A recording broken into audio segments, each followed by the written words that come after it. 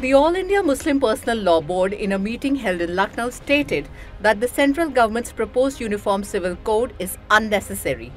Unfortunately, the board has failed to understand that UCC was proposed for the betterment of society, and if it is not implemented, it would lead to conflicts and disputes among the minority and majority groups in the country.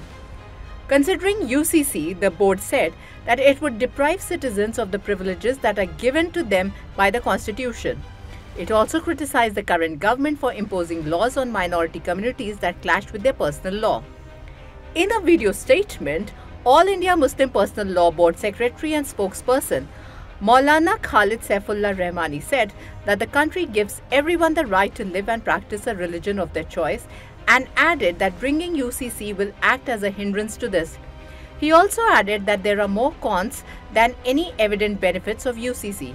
He further said, to divert from the real issues of employment and development, BJP instigates topics that confuse and divide the people. Uniform Civil Code, which is being criticized by AIMPLB, comes under Article 44, which was proposed keeping the diversity of our country in mind. Under UCC, there would be the formulation of one law for India that would be applicable to all the religious communities in matters like marriage, divorce, inheritance, adoption, and more. The motive behind the code is to protect those belonging to vulnerable sections of society and ensure peace in society.